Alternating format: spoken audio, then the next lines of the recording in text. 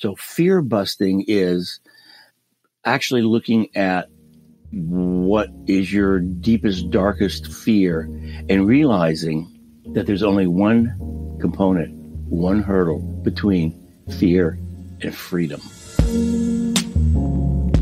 Welcome to the Side Hustle Lounge. If you're looking for flexible ways to earn income, grow your mindset, and live the lifestyle you've always dreamed of, you're in the right place. So lower the lights, grab your favorite beverage, and join your host, founder of NotaryCoach.com and Amazon best-selling author of Sign and Thrive, How to Make Six Figures as a Mobile Notary and Loan Signing Agent, Bill Soroka.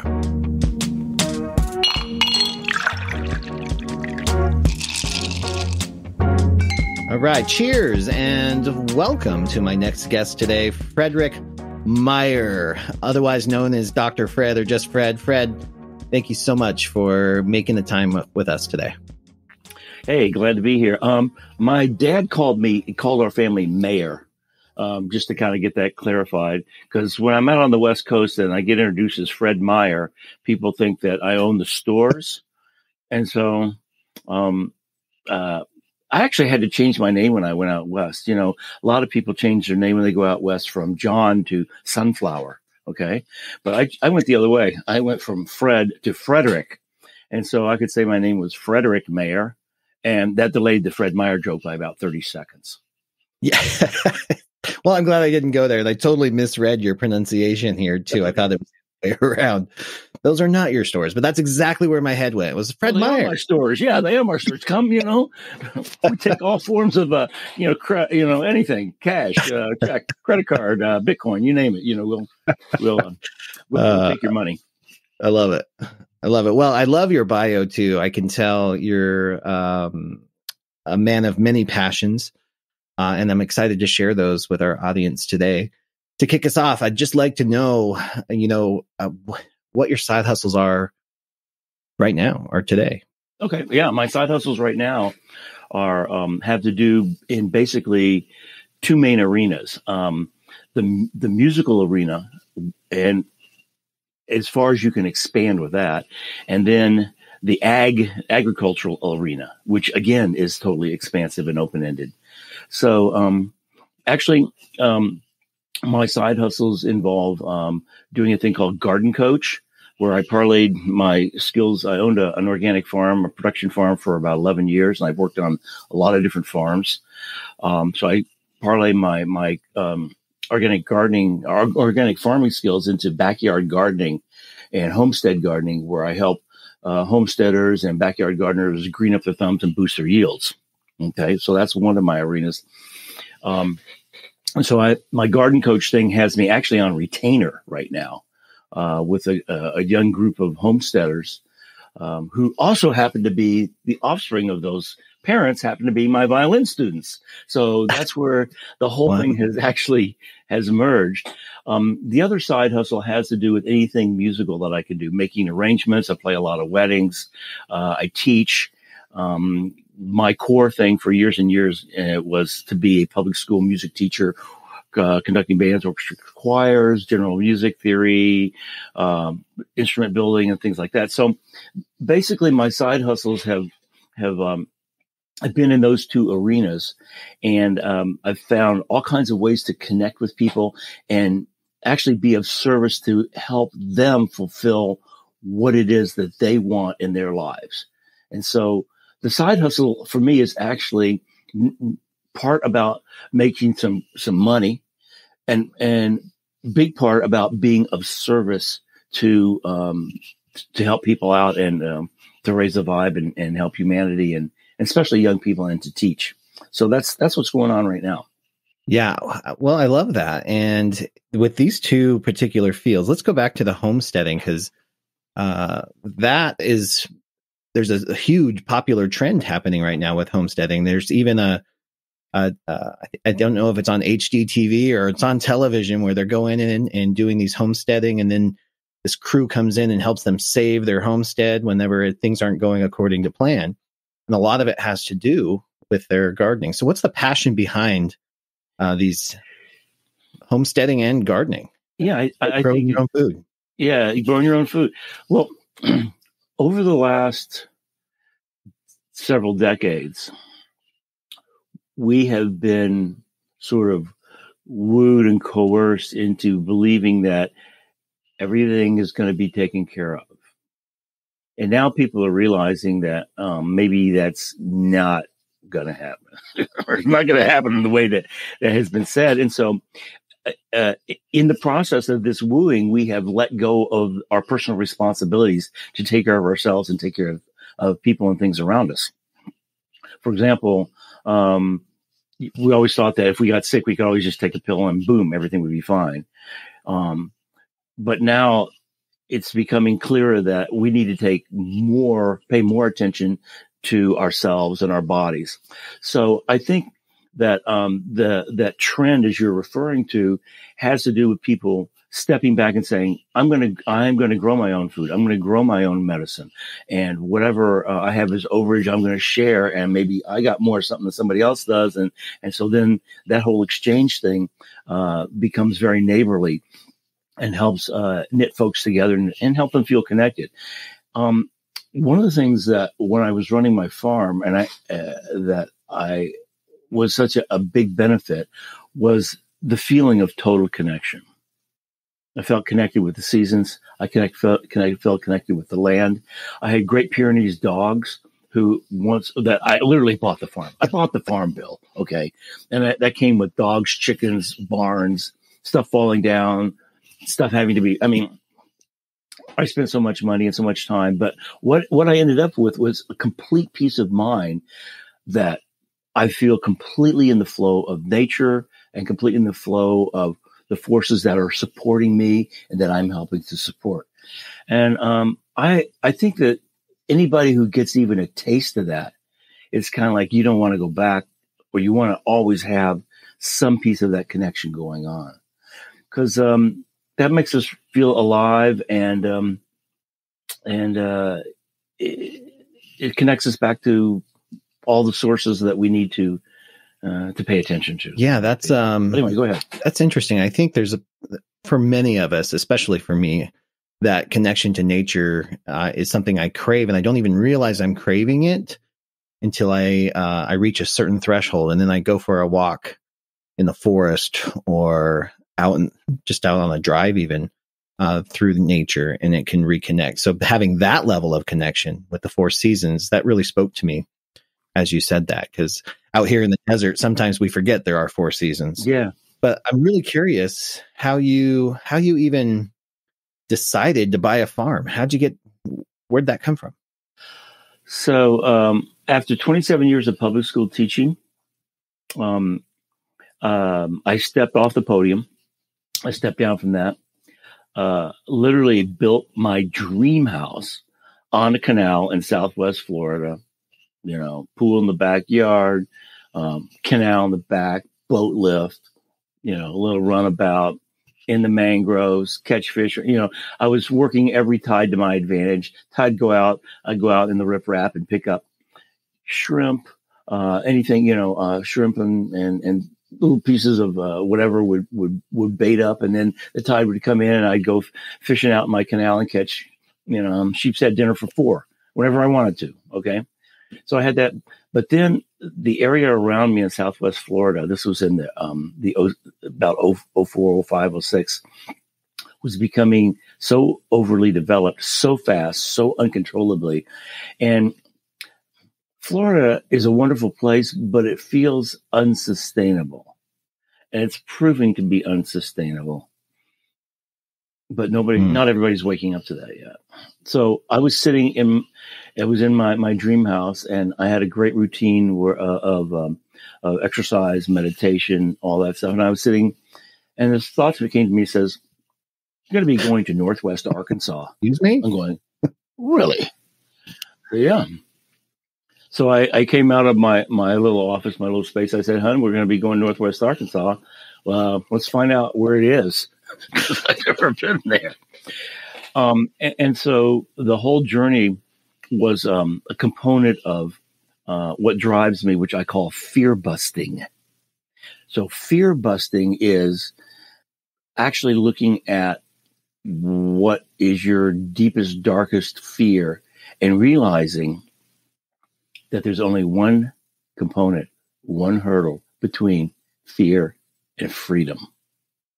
And so what happened was we caught a flight and went up and took a look at Northwest Arkansas and decided that we could probably make a go of it there, because I wanted to learn how to grow my own food. I wanted to be more sustainable. I wanted to be able to take better care of myself and not be in a situation where I was at the mercy of some factors that were out of my control. You didn't want to rely on a Fred Meyer grocery store for your sustainability, right? No, or any of the other grocery chains that are there for that matter. So yeah, exactly. So I went there and we just bought a little toehold place because the farm really wasn't on the market yet. And so I put my house on the market in Florida, and right when I did that, the housing market started to crash. And so instead of turning my house over in literally 2 weeks, just the delay of a few weeks at that time, I was 9 months sitting on my property. And so I had a house that was in Florida and I had a house that was up in Eureka Springs. I was like, so at some point something had to give. So they both went on the market and they both sold within 2 weeks of each other. So I was going to be homeless with a whole bucket of money. Right. So as it turned out, the farm came on the market at that time. We bought that. And then I began to work with the land there. He began to talk to me. And I also apprenticed with a very, very fine organic farmer, a French organic farmer who was in the area, who was sort of like the premier organic farmer of the area. And so I was his boy Friday for a year and a half. Okay. So, I went there and worked and got my veggies and brought the beer, and we all had lunch together. But at the same time I was working for Patrice, I had my own lab. Right. I had my own property. And so I could begin to apply and adapt whatever was going on there to the situation that I was in. And things are always different depending on, everybody's piece of ground is a little different. So you have to adapt to that.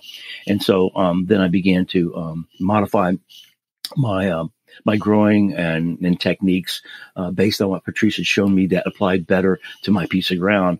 And over a couple of years, I started getting productive enough, and I had chickens, I had 150 laying hens. So I had a table egg business and all the chicken manure from that for composting. Plus I had these veggie patches that I evolved, and then we grew some ginseng, and we grew comfrey, and we grew lavender. We grew things that we could actually make products from at the same time that were healthful for us, right, because we needed the products, okay, for our better health. So that was how that all came about. And I had great help, putting the farm together. Since I had some cash, I could pay labor to help me get things established. People who go in without the resources to do this is very, very difficult, or, they're relying on volunteers or whatever. The only way to make $1 million is to go in at least with two, So yeah, that's kind of, I've heard that before. So true. And then at what point did you decide to let go of the farm, or did you sell it, or just move on to something new? How'd that look?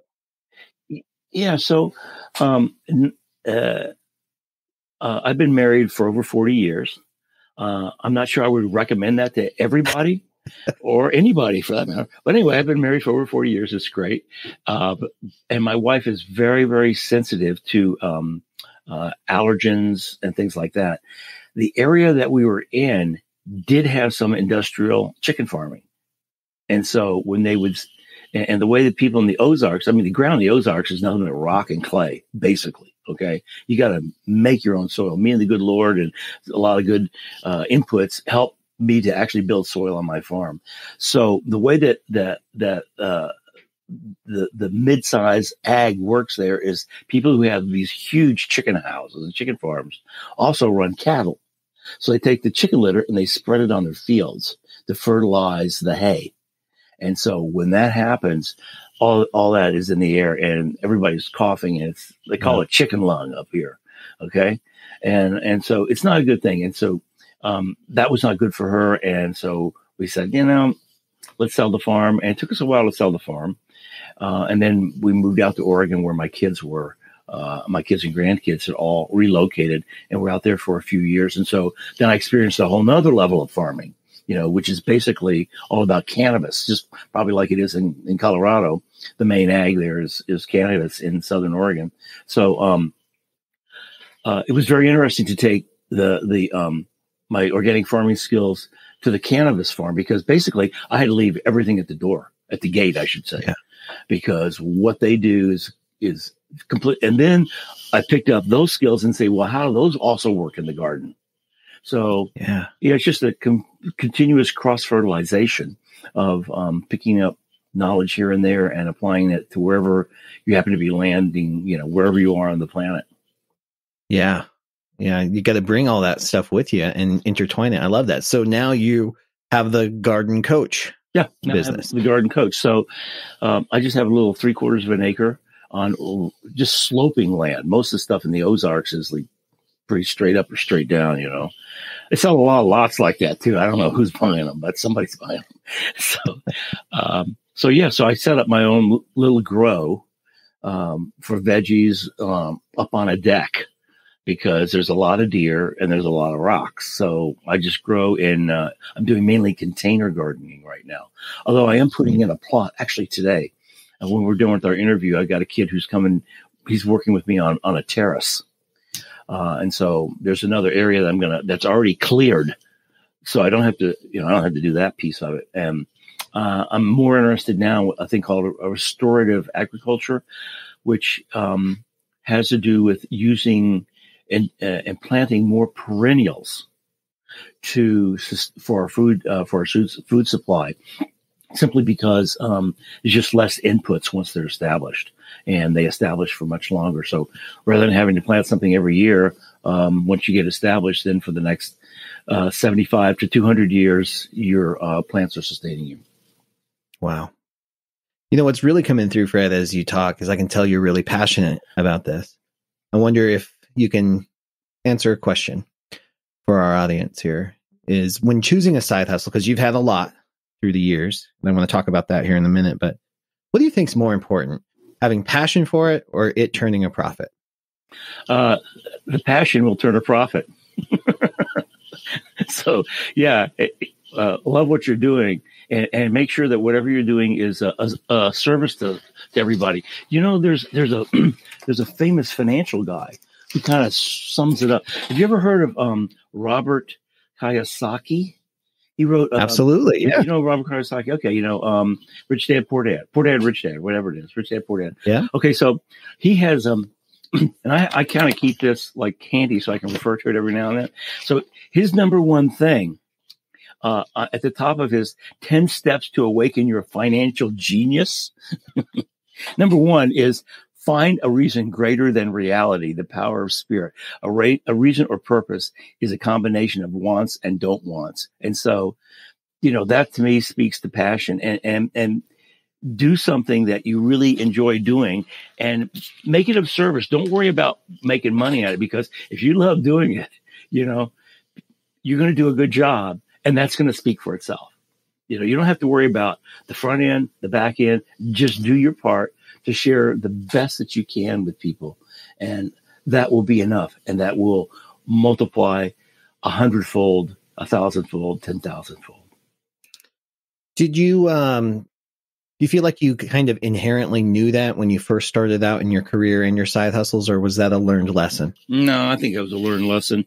My first side hustle was when I was 7 years old, and I was selling seed packets. And here I am, I'm spiraling around, Yeah. Went from selling seed packets and consulting with an herbologist, because I thought I was going to be an MD when I grew up, because my dad was an MD. I was on that track. So my first side hustles, our first side hustles are to get some cash, because you're looking to create some extra income to buy something in particular that you really want. So that's why my first side hustle was to sell seed packets. Okay, it looked like a good thing to do. I made a little bit of money, but I made a lot of friends too, and met a lot of people and saw some situations. And the more that you can see, then the more that you can expand. So, in a lot of different realms. So anyway, so that's how that got started. And, another side hustle, that came about in the music business had to do with, when I lived in Alaska. I lived in Alaska for 10 years. I went up there as a cook on a tug. All right. So I had worked as a cook on a work crew before. And then I also worked tugs and barges, and this is different places along the West Coast. And then, so I needed to cook for a tug. So I had all the experience for that. And the tug was owned by a sawmill, and the sawmill, was in this really remote area, huge sawmill, state of the art, where the lumber ships from Asia came to our dock to get loaded. And so the mill did primary processing so that the jobs stayed in the U.S., at least part of the jobs did, so they didn't ship logs. But anyway, then, growing up as a kid playing violin, I knew that there was certain wood that went into the violin. For example, the sides, back, and neck are made out of maple, typically, traditionally. There's an ebony fingerboard and pegs. And then on the top is spruce. And Southeast Alaska has the finest Sitka spruce in the world. And I was sitting in the middle of it. So I began to put two and two together that this spruce is something that instrument makers needed. And so, I was fascinated by spruce. I loved spruce. I went crazy on spruce. I love red cedar, yellow cedar. I love all those woods. So the whole wood thing became a side hustle because I was teaching 6, 7, 8 hours a day. And then I found a supply and a scam that I could, take advantage of. That was mutually benefited everybody. And I found a source of spruce logs that had already been cut, that had been used for a bridge, and the way they build bridges for logging roads. I was living in a logging camp later on. I taught music at a logging camp. That's a great place to start. Yeah. Is they put these spruce logs across a creek. They put a head log parallel to the stream bed, and then they put 6 or 8 or 10 of these spruce logs across the creek, and they strap it together with 3/4 inch cable and big staples, 6 inches of crushed rock, and that's a bridge. Okay. And when they get done with that area, then, they're going to pull that bridge. They're going to water bar that area to prevent people from going out there and, getting into something that maybe they don't need to get into or whatever. Or if they like that road and they're going to use it, then they'll upgrade it with either another log bridge or a steel bridge. So all this material that's the best spruce logs you can find in the area that have already been cut, dragged to the site, are piled on the side of the road, and nobody wants them because they're full of rock and they're full of staples. Okay. So nobody's going to run them through a traditional mill. Well, what I discovered is that you could actually cut this into sections, split them open by hand, and see what the grain and the characteristics of the spruce look like, and to find out whether they would be useful to instrument makers. Well, since nobody wanted that wood, the Forest Service said, tell us which ones you want and we'll scale it out. So basically, I was buying the wood in the round for $40 a 1,000 board feet, and I was selling it for $4,000 per board feet once I had processed it. So if it didn't make into a bass top, it might make into a cello. If not a cello, it would make into a guitar. Not a guitar, a viola. If not a viola, then maybe it would make into a violin. And if not a violin, maybe there was, wood for bracing that they need to brace guitars. And if not that, then the knots heated my house. So there was no waste. Right. So brilliant. Yeah. So, and then I was shipping that out of a logging camp, and it all had to go through on the airplane to get to the post office, and then ship all over the U.S. and all over the world. Wow. So for splitting wood 2 hours a day, I was equaling my teaching salary just because I found a really high quality in-demand product that was abundant in my area. And then I had to figure out how to process it the way that the makers wanted it. And it took one trip. My first trip, I had these really totally random, not knowing what in the world it was, samples of spruce that were resonant. You could hold them like ding, ding, ding, they would ring. I knew it was good wood. And always my side hustle, somebody had said, has taken me under their wing and said, do you want me to show you exactly what product we want this to look like? I said, sure. He says, can I whack away on this piece right here? I said, yeah. So he got out a chisel, put it in a pie shape like that, where the grain's running across, just got up. He says, this is how we want it. Boom. That was all I needed. Yeah. And after that, I was selling thousands and thousands and thousands of dollars worth of spruce. And I was building a boat. I bought a boat when I was in this logging camp. It was a steel vessel, a 30-foot steel vessel with a hull and an engine. And so I needed some cash to be able to build the boat. So yeah, that's how that worked out. And then I became like a boatwright after that. Talk about connecting some dots, Fred. I love it. And you're recognizing opportunities. And I think that's really the, in an abundant universe as such we live, there's opportunity everywhere when you can recognize it. Through that. The you kind of led me to my next question, though, because you've been a teacher for 27 years, and I've known a few teachers. My grandfather was a teacher for 30 years and was not in a position to buy his dream home or build his dream home in Florida. So my question for you is, did all these side hustles that seem to almost interconnect, and I love your idea of the spiral that spiraled up for you, did that help you build your dream lifestyle later on down the road for retirement or semi-retirement, whatever you might call it? Yeah, that's a great question. Directly and indirectly, they probably did.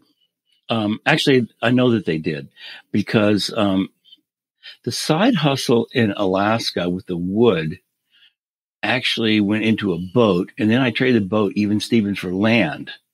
So I still own lots up in Alaska, but I'm really probably not going to. So actually, I'm going to gift that to my grandson. So it kind of helps somebody's lifestyle.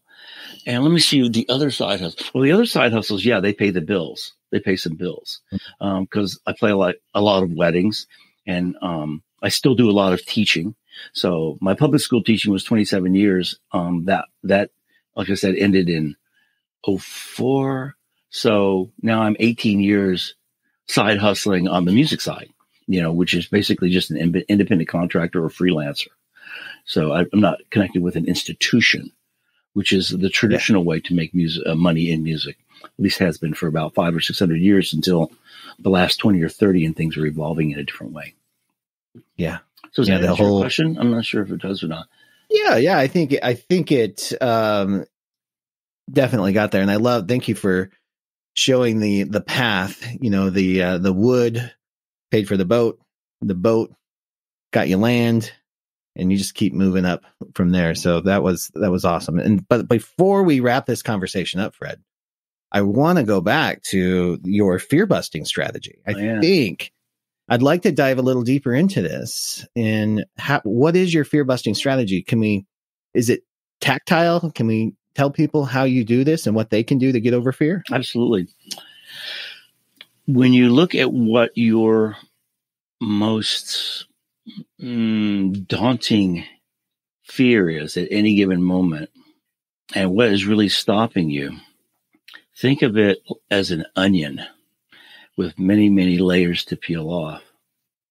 And at the core is like, what is the worst thing that could possibly happen? Okay, that's it in a nutshell. My first fear busting was when I was a late teenager, and my greatest fear was, oh my God, if my car breaks down, I don't know anything about cars. How am I going to, and so what I did was I discovered that there was one thing that was preventing me from mechanicking and learning about my car. And that is, I accidentally one day got my hands really, really, really dirty. And I realized the reason I wasn't mechanicking is because I didn't want to get dirty hands. And then I discovered goop.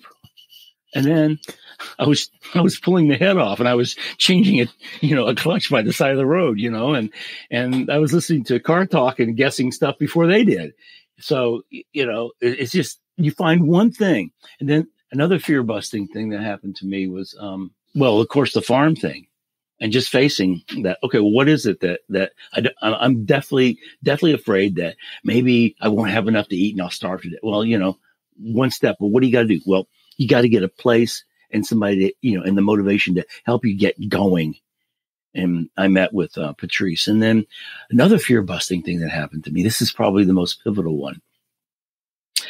When I was up in Alaska, there was a fishing hole out in Clarence Straits. I lived on Prince of Wales Island, which is a large island in southeast Alaska. And you could only fish this place when the winds blew from the north. Okay. This is a large channel where the winds either blew from the south or they blew from the north. And 85% of the time they were blowing from the south. So when there was a north wind and it was favorable to go out, I would go to this fishing hole. And the cool thing about this fishing hole is that I had it triangulated and you would drop your bait down and then you're drifting across it with the wind, and then you bring it up and then you drop it down again and you go another 2 or 3 fathoms and you pick it up again and keep doing this. And then you get to the bottom. As soon as you got to the bottom, there was a fish on. You just reel it up. It's a great big huge ass red snapper. And you just reel it up and then you motor up and you get on the north side and you just drift over. You can do that all day long. Well, it started to get kind of choppy one day. So I said, well, I better dive into the cove that's close by. I knew the area. So I went in this cove and just changed my fishing gear. And so I'm in a 15-foot wooden skiff. And I look out my skiff and I see this circling my skiff, a huge dorsal fin. I'm going, holy moly, I'm about to be shark lunch. And so, I kind of got myself calmed down. I looked around and saw what I had in my boat. So I had an oar and I had a huge hunting knife and I had some line. I just lashed the knife onto the end of the oar. So now I had a harpoon. At the moment that I went from being the prey to being the predator, my fear evaporated. I took one step. Okay.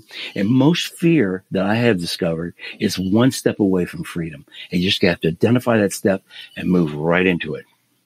Excellent, Fred. Excellent advice and great story too.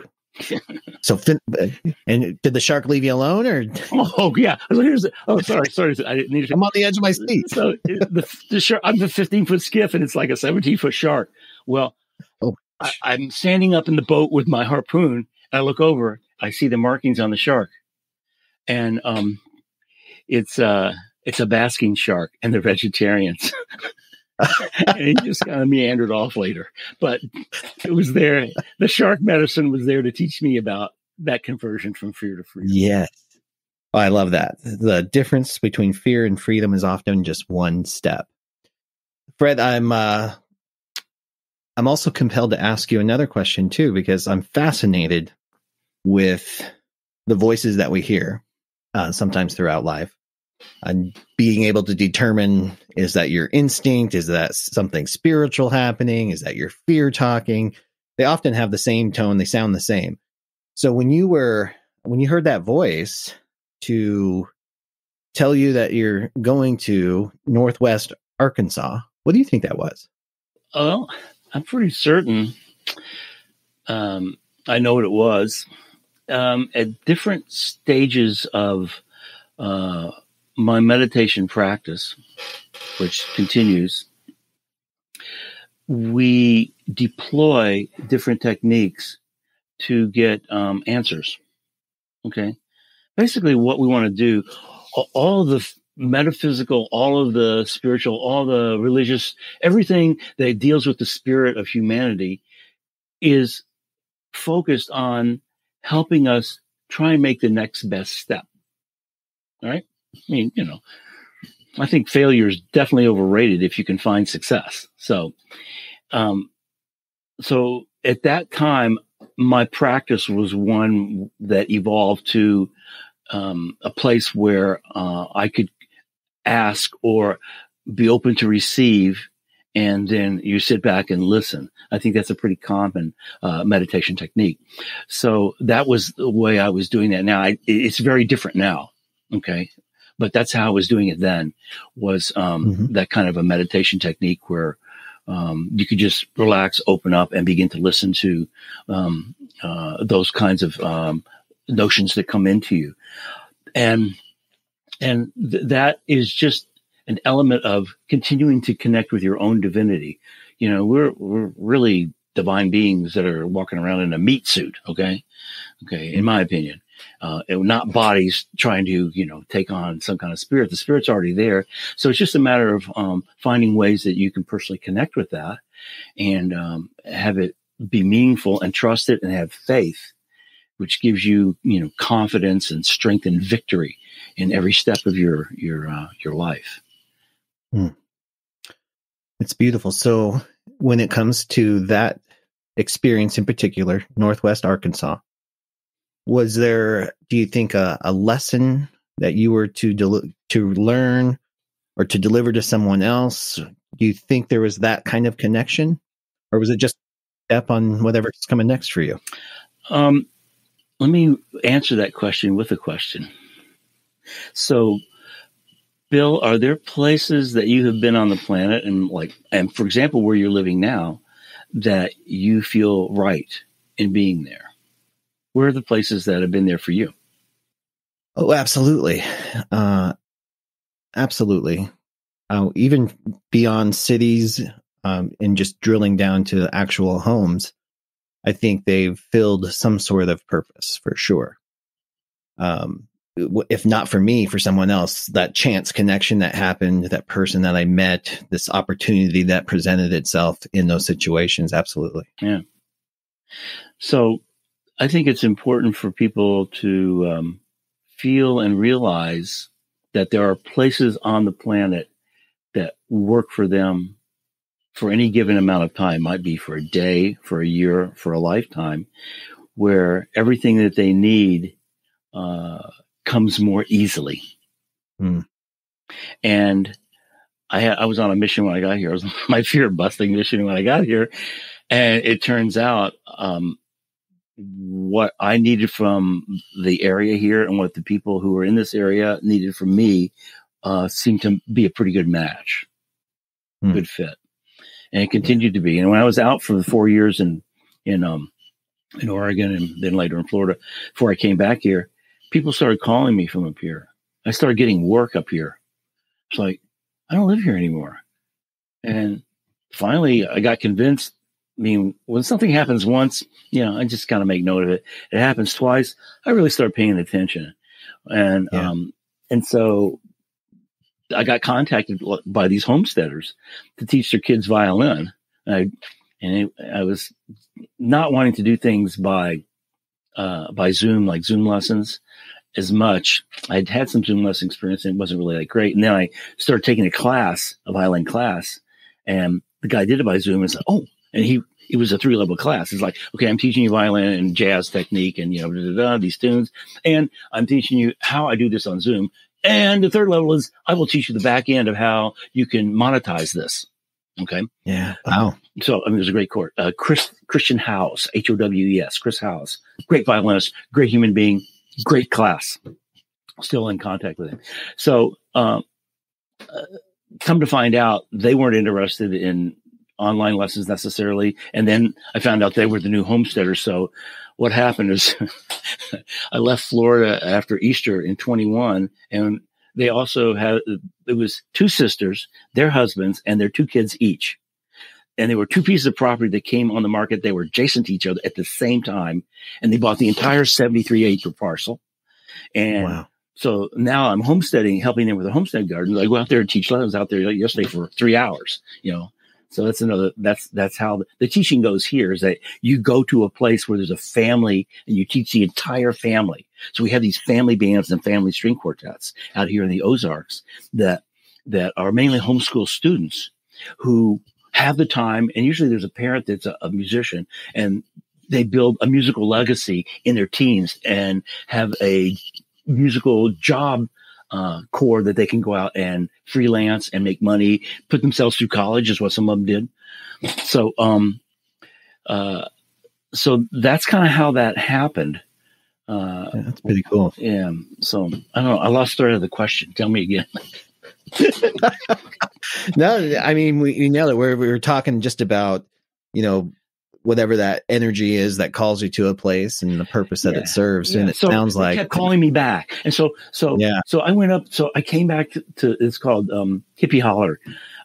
It's on one of the pieces of property. It's called the Stone Pig, because they have stone pigs erected at the entrance. So, they called me, and so I went up there the week after Easter, and they have tiny houses. So they have a little Airbnb at Hippie Holler. Okay, plug for them. And so they let me stay in the tiny house. So I would get up and do garden stuff 4 to 7 hours, take a shower, change hats, and go teach violin lessons all evening and afternoon. At the same time, another guy contacted me and said, "Hey, can you give me cello lessons out here?" I said, "Sure." And then another person contacted me and said, "Hey, I got a wedding up here. Can you play?" Because I used to play a lot. I do play a lot of weddings up here. And so it's like, all right, well, I guess I'm going to go. So I was running this triangle from Southwest Florida, 1,300 miles to the Ozarks. Then I got a job at a winery in Western New York to the Finger Lakes, 1,300 miles. Then I had gigs back and forth. So I was doing this 1,300 mile triangle, and each leg was for most of last spring and summer. And then a place came for sale here, and more people were wanting me to move back. And so that sense of place returned and said, we need you here. We want you here. There's opportunities here, and we are supporting you here. And I, in turn, am supporting and bringing knowledge and joy and whatever information and to them. And so that's the exchange that has happened and is very encouraging. Yeah, Fred, it sounds like you're definitely in the right place. Thank you for sharing so much of your insight on this. I think I learned so much just from this real brief conversation with you. So thank you for hanging out with us in the Side Hustle Lounge. Yeah, it's been a pleasure. And you're a great host, and keep up the good work. Yeah, thank you so much. And for those who are listening, if you'd like to connect with Fred, he makes himself totally available to you. Just visit thesidehustlelounge.com/VIP. Join the VIP room for free. I'll have links to all of Fred's websites for everything he's got going on, plus his email address in there if you'd like to connect and talk about business coaching, garden coaching, or anything you may have heard on today's episode. Thanks, Fred. Thanks a lot, Bill. Have a great day. Thank you so much for listening to the Side Hustle Lounge podcast. If you follow me on Instagram and social media, you already know that my pets play a huge role in my life, and I include them as part of the family. They are part of my why. Dexter and Violet bring so much joy and love into my life that I always want to make sure that they are well tended to and healthy. That's where my Toto pet insurance policy comes in. Toto was voted Best Pet Insurance Company in 2021 by Forbes Advisor, and it's known as the pet insurance company with a heart and without the gotchas. There's no network of obscure vets that I'm forced to choose from, so I get to pick my pet's doctor. And then, depending on the policy I select, I can be reimbursed up to 90% of the vet bill. And they make it easy to use. You visit any vet, you submit a claim, you get cash back. It's pet insurance, finally done right. If you'd like to support the show, get coverage for your own fur babies, and maybe even give yourself some peace of mind at the same time, get an instant quote today on Toto's easy-to-use website at sidehustlelounge.com/Toto. That's TOTO.